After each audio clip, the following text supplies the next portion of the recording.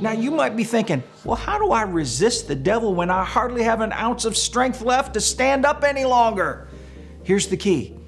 You never are supposed to stand in your own strength.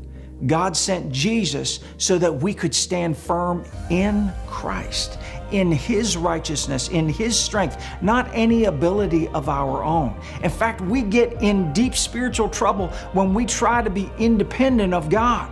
We become self-deceived, thinking we're something more than we are. That's dangerous.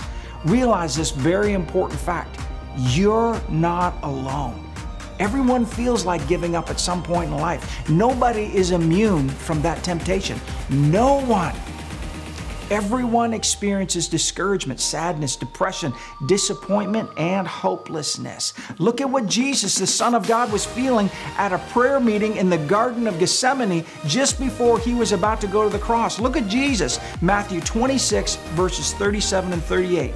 And taking with Him, that's Jesus, He took with Him Peter and the two sons of Zebedee, and He began to show grief and distress of mind and was deeply depressed. Then Jesus said to them, "My soul is very sad and deeply grieved, so that I am almost dying of sorrow. Stay here and keep awake and keep watch with me." You want to talk about sorrow, sadness, grief, all stacked like a ton of bricks on the heart of Jesus?